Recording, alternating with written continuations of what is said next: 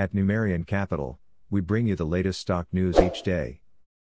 Please like and subscribe so we can bring these articles to you each day. Thank you.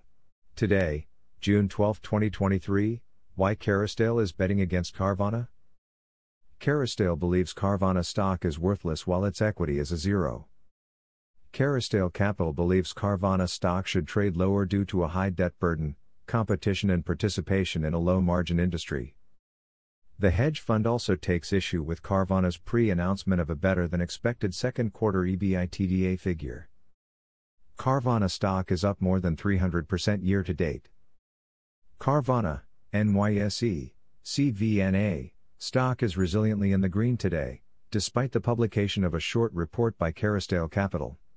As usual, the hedge fund has disclosed a short position in the underlying stock of its report. While many have shared concerns over Carvana's business before, we voice ours at a time when shares have risen 165% in only a month on misguided optimism for profits that amount to little more than buffing the paint job on a totaled car, said Kerrisdale. The short seller starts off the report by mentioning that Carvana has $6.5 billion in total debt while simultaneously burning billions of dollars of investor capital in order to sustain sales growth. The used car seller is unprofitable and even was during the pandemic, when the prices of used cars soared and interest rates remained low. Kerrisdale publishes short report on Carvana stock. Kerrisdale notes that Carvana is ultimately a used car seller, despite its technological improvements over other used car sellers. That means that Carvana must compete in a crowded market with low margins and a high need for capital. Furthermore, the short seller believes Carvana made a major mistake last May after issuing billions of dollars of high-yield debt amid declining industry conditions. Kerrisdale points out that industry conditions have not improved since then. The short seller notes, Carvana's aggressive cost cuts may succeed in slowing the rate of cash burn, but with over $700 million in annual interest expense and capex, it simply cannot generate enough profit to stop the negative cash flow.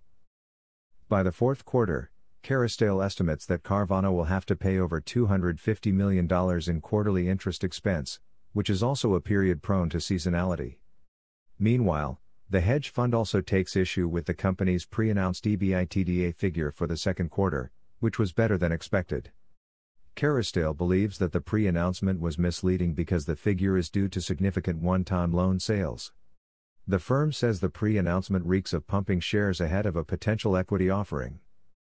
In conclusion, Kerrisdale characterizes Carvana stock as worthless while comparisons to other technology platforms and e-commerce platforms are nonsensical.